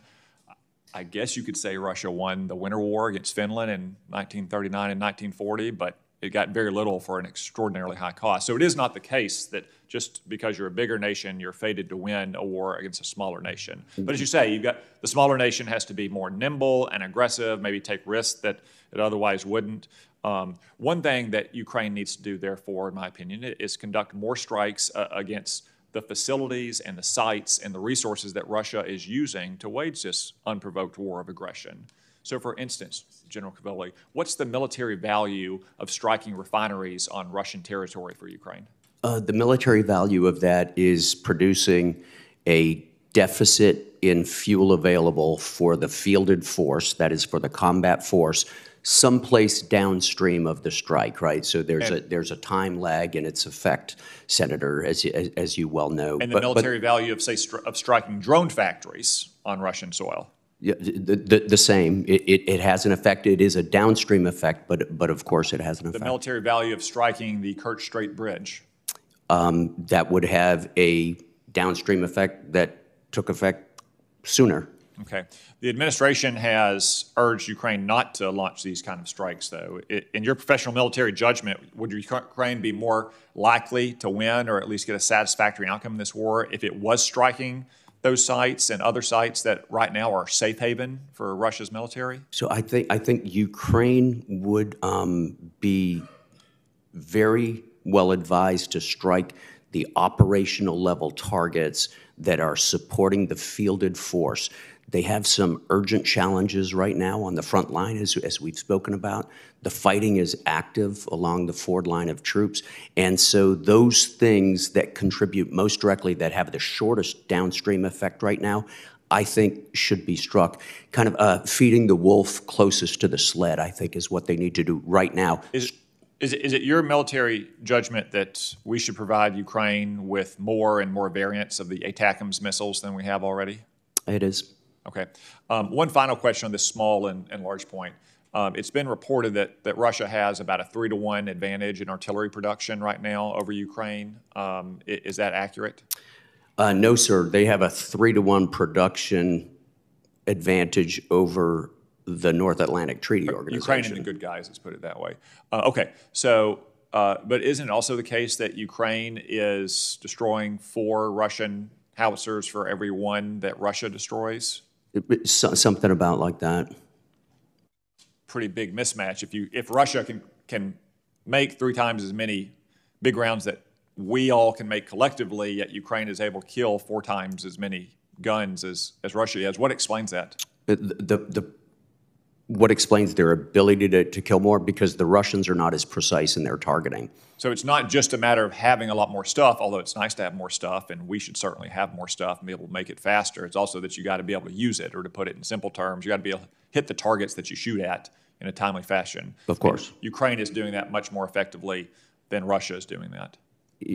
Typically, but not uniformly. So while the 3-to-1 production advantage is unsatisfactory and needs to be reversed, it's also not a sign that Russian victory is inevitable. There is no such thing, as you know, of inevitable victory, sir. If your question is, can Ukraine win this war? They can win this war. Can they win it without achieving Russian levels of production? Sure, they can. But right now, they're in a very critical moment. Well, what would be best is if we achieved Russian levels of production and we maintain the 4-to-1 advantage on targeting. So let's try to get there. Thank you, Senator Cotton. Senator Schmidt, please. Thank you, Mr. Chairman. General Cavoli, thank you for being here. A couple questions about NATO, and then I do want to ask about the Gaza pier. There's a lot of discussions today about lessons learned from the Ukraine war. One of the lessons, I suppose, that we could all learn is that our European allies in NATO have come very accustomed to us subsidizing their social welfare programs in Europe because they refuse to meet their 2% obligations. There's only 11 countries that do it. And I think, we represent American taxpayers. United States Senate, that's who we represent. And I want to ask about that. So 2%'s the target. Why is 2% the target? Why not 3%? Sir, because that's what was agreed to at Wales some years ago. Right. Is it an appropriate target? Is it an arbitrary target? I leave those questions to somebody else. What I can tell you is that I know what the alliance needs to do to modernize and to get fit for its collective defense, its new purpose, its reestablished purpose in the wake of the invasion of Ukraine, and it is at least 2%. That's why the alliance at the last summit adopted the phrase, floor, not a ceiling. I think over time we'll see our allies realize that 2% is inadequate for the cost, at least in the near and midterm. Yeah, I'm glad that they make these pronouncements, but our allies and NATO allies, but they don't seem to ever meet the obligations. And so I guess at what point, when you only have 11 countries doing it, and by the way, many of them fudge these numbers. They're not dollars related to military readiness. And so here we are now. The taxpayers are again being asked to spend another $60 billion on top of the $112 billion. We've been told there could be another $100 billion request, although that's not reflected in this budget. So we don't really know. This is an ongoing war and a blank check. And I believe my job is to try to find out what does victory look like, and what is the cost going to be? Because I feel like we're in this mode now where this dominates discussion, but there aren't really a whole lot of details. So again, I question whether 2% is even enough for our European allies. I don't think that it is. I think I hear you saying that, but we also only have 11 of them meeting those obligations. And again, I think those numbers are being fudged. I also have come to learn that, is it your understanding that Hawaii is actually not included in Article 5 obligations under NATO? Sure. So the number right now is 20 are meeting, 20 allies are meeting 2%. As of June, they will be projected. Norway just sent the Secretary General a letter on Monday saying that, and there are a couple more coming up. But the point, Senator, your point, that the rich countries of Western Europe that are not at 2% are in the wrong place, I agree with absolutely and fundamentally. But I would point out that the trajectory is moving very rapidly in the right direction, and it's doing that because our allies have learned the lesson of the invasion of Ukraine as well. Okay. We still do need to close the say-do gap, however. Yeah, so with regard to Hawaii, if Hawaii is attacked by China, Article 6 defines, of the Washington Treaty, defines what the territory covered in the treaty is. South of the Tropic of Cancer is not included, so French Polynesia is not in there.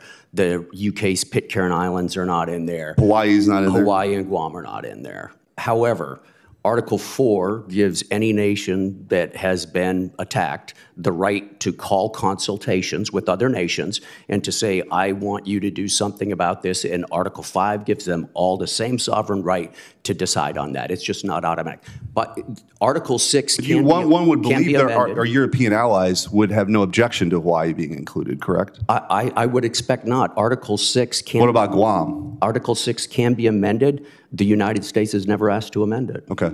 I'm deeply troubled by Macron's comments, I guess about a year ago, that that Europe doesn't need to be dragged into a war in the Pacific and follow the United States, something to that effect.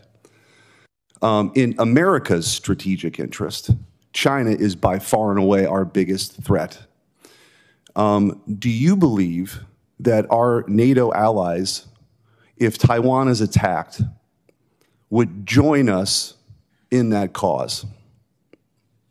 I believe that many of them would. I do not believe that NATO as an alliance has that purpose right now. It could adopt that purpose, but that's not part of the purpose. Is anyone in this administration talking to them about that? Oh, this administration talks a great deal to... About that specific issue? To our allies about being active in the Pacific. Are you asking is... Well, I guess I'll just close with this because I'm out of time. Okay. I'm very concerned that our NATO allies don't meet their obligations, depend on the generosity of the American taxpayer to a degree that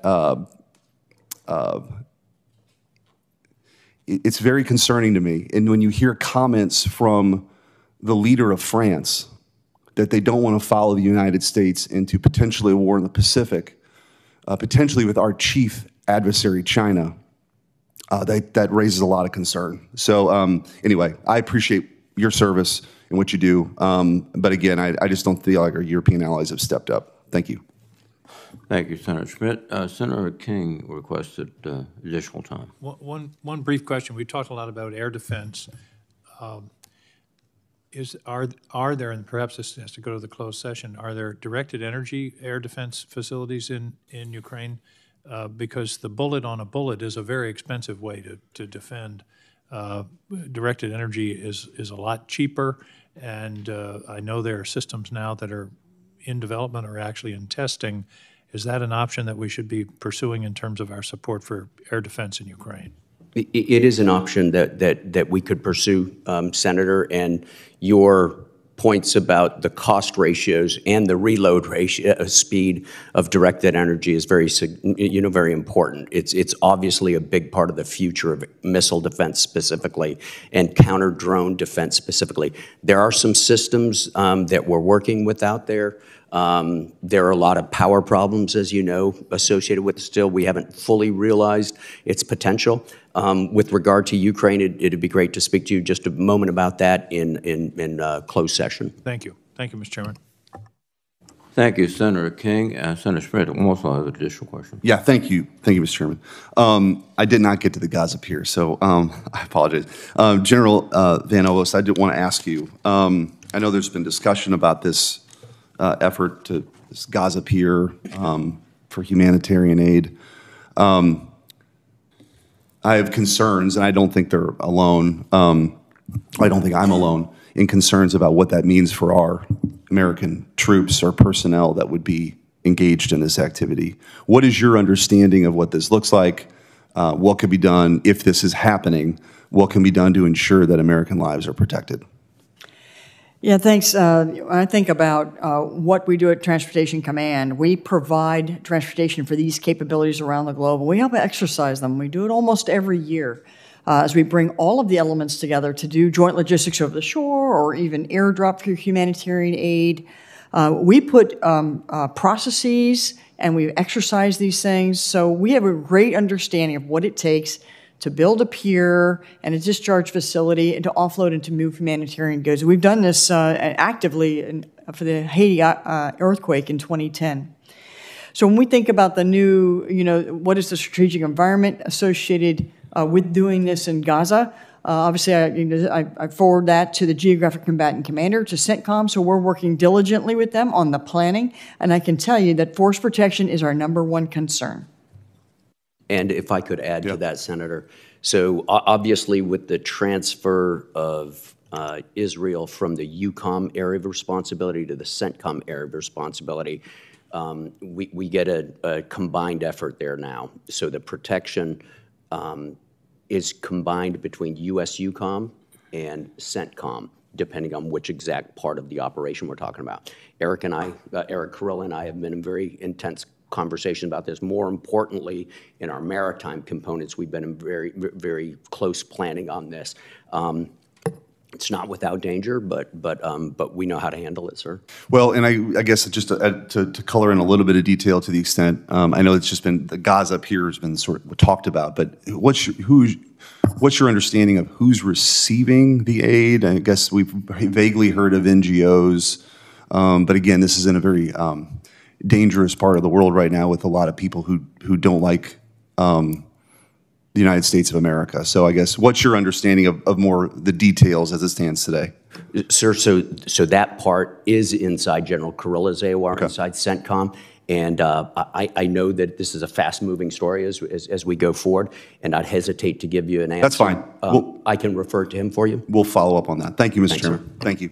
Thank you, Senator Schmidt. I've been informed that Senator Sullivan is on his way, but I have an additional question. There's been discussion back and forth, and a very, I think, useful one about what happens if the Ukrainian government fails.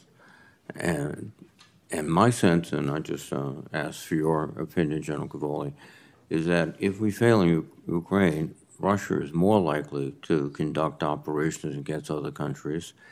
So if we really want to diminish a potential conflict between NATO, the United States, and Russia, succeeding in Ukraine is a fundamental obligation or... Sir, I agree. I think the biggest single change we can make in our deterrent posture for the better is for Ukraine to win. And there's been comments about the contribution of our allies, but the reality is that in many other ways, which are absolutely critical to the success of the Ukraine, our allies are far outpacing us in humanitarian assistance and absorption of immigrants, very costly programs. But without those programs, essentially Ukraine would not be able to concentrate on the battle. Is that accurate? Yeah, absolutely, Chairman. The amount of humanitarian assistance, the amount of support for the electrical grid, which is under constant attack, and on, the not inconsequential act of taking on board at least 4 million refugees for 2 years without a bump. These are important contributions too. Some of them are less tangible, sir, but they are contributions. Inside the military sphere, I really have to point out there are some things that we provide a lot of, and in the aggregate, we are certainly providing an awful lot. But there are some things that are 100% provided by people other than the United States. Petroleum products for the use, the fuel for the force, 100% from allies, all of it. Tanks, more than 90% of the tanks that we've given to the Ukrainians came from allies, not from us. Fighter jets, 100% of them have not come from us. And I could go on and on. So it's really important for us to recognize the value of our contribution and to justify. It's important for me to be able to justify to members and constituents the value proposition for America in these contributions, but we shouldn't lose sight of the fact that our allies are contributing as well. In fact, just my impression, it might be yours, is that the European allies and NATO and other countries in Europe have far exceeded any expectations we had when this fight began. I'm impressed, I think, in the terms of, and it's for their own self-interest and self-protection, but it is a... I agree with that, not just in terms of what they're giving to Ukraine and the support they're giving to Ukraine, but in terms of what they expect of themselves to contribute to the alliance. So both of those tracks. It's I would never have guessed this in 2021, Chairman. I was in the same sense of disbelief as you were, sir. Let me recognize Senator Sullivan. We're trying to keep to 5 minutes. We have to adjourn at 10. Thank you, Mr. Chairman. Generals, good to see both of you. Thanks for your great work. General Cavoli, I want to dig into a little bit more about a couple issues. One is the extent to which the authoritarian regimes in the world, who are all on the march, China, Russia, Iran, North Korea, are cooperating. I'm sure you're seeing this, but can you spell that out a little bit more? I mean, one of the things that I talk about with this national security supplemental, I don't even like calling it the Ukraine supplemental or the Ukraine aid bill because it's actually not accurate. The more accurate way to pick that bill is we have authoritarians all working together, clearly aimed at us. They hate us. And we need to be strategic in our response. And we also need to recognize that our own industrial base has atrophied dramatically. It has. And so I like to call this national security bill the Revitalizing America's Industrial Base Act, because 60% of it goes directly into our ability, America's ability, to produce weapons for us. Everything from nuclear subs, which Xi Jinping is scared to death of, to 155 millimeter howitzer rounds. So can you talk a little bit more about how these dictatorships who don't like us, now we don't like them, are all working together and what that means in terms of strategy? Absolutely, Senator. First of all, I think the way you've characterized this is spot on. These are not our friends. These are countries, these are regimes that wish us ill and are taking active measures to deliver us ill. So there's practical cooperation. There's practical cooperation on an economic level. That is, China becomes Russia's salvation economically, right, by absorbing its gas output. Other countries do the same. And oil. Other countries do the same. There's direct military support, right? DPRK loads up trainloads of artillery shells and sends them, and those artillery shells are exploding over Ukrainian heads every day. Yeah. And on earlier we discussed the creation of a Iranian-based drone factory to reproduce the Shahed 136 inside Russia. Right. Those were exploding over Ukraine this morning early. Yeah. So it's very practical. More distressing, though, is the fact that these countries seem to be forming an intensifying bond that they intend to use geopolitically to weaken our position in the world, which will inevitably hurt our own interests and our own citizens. Let me ask a related question. You know, you read about it, and some commentators, actually some of my colleagues, have kind of come up with this new theory about deterrence being divisible. Let me unpack that a little bit more.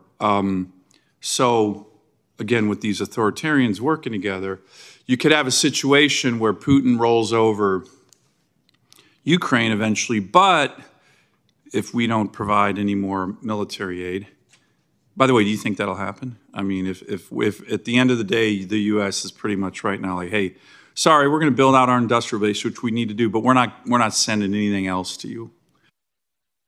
Good luck. What do you think happens?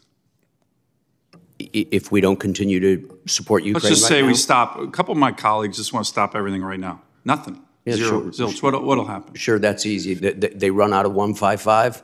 They run out of air defense interceptors. And, you know, as I said yesterday in the House, the side that can't shoot back loses. Okay. So, but there's this notion, it's out there. I don't think it really works with the facts on the ground. I don't think it works with history if you read it. I don't think it works at all, but the deterrence is divisible. You can let Putin roll over Ukraine, but we're gonna send that signal to Xi Jinping and the Taiwan Strait. We're gonna be really strong with Taiwan.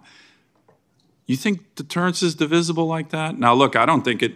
No offense to President Biden, but I think it's not divisible at all. His Afghanistan withdrawal signaled to the world that, hey, game on. Let the authoritarian regimes roll. What do you think about this idea that somehow deterrence is divisible? You can be weak in Ukraine, but still strong in the Taiwan Strait, particularly when all these authoritarians are working together. Senator, I think that every action or every inaction we take sends a message, and I think that people all over the world listen for that message, and those messages are always global. They cannot be sent to one audience at a time, so I agree. My final question, General, you are an undisputed Russian expert. One thing that always kind of, and I've pressed the DNI on this, I don't understand why we don't do this. These authoritarian regimes, one of the things that they're starting to do is messing with our most precious institution, and that's elections. We are a republic, a democracy. We elect our leaders. These dictators would never stand for fair elections because they probably wouldn't win. Certainly Xi Jinping, Putin, one of their biggest vulnerabilities, the Ayatollahs in Iran, is they fear their own people. But they come after us on elections with, you know, cyber and things like that. Don't you think that if Putin, say, is coming after our elections, trying to disrupt our elections when he won't stand for election, we should do everything we can to counter by getting out all the information we have on this guy? I mean, he's one of the richest people in the world, literally. He stole $80 billion from the Russians. We probably have the Swiss bank account numbers to where he stashed all the money. These poor Russians, you know, are starving and drinking vodka for breakfast, and Putin steals from them. Shouldn't we get that out to the world the way Navalny did and say, all right, you want to mess with our elections? We're going to let the people. Same with Xi Jinping. These guys are all corrupt. Shouldn't we do that when they're messing with the most precious thing we have in America, our elections? Senator, if you don't mind, I'll leave that sort of strategy to civilian policymakers, but I would like to agree with you strongly that Putin fears open elections. He fears them in his own country, and he fears them elsewhere. He fears them, and he therefore seeks to undermine them. And I also agree with your opinion that that our elections, our ability to choose who governs us, our government by the consent of the governed, is the most precious thing we have in this country. Thank you. Thank you, Mr. Chairman. Thank you, Senator Sullivan. Thank you, General Cavoli, General Van Ovost, for your excellent testimony. This will conclude the open session. We will reconvene at 12 noon in SVC 217.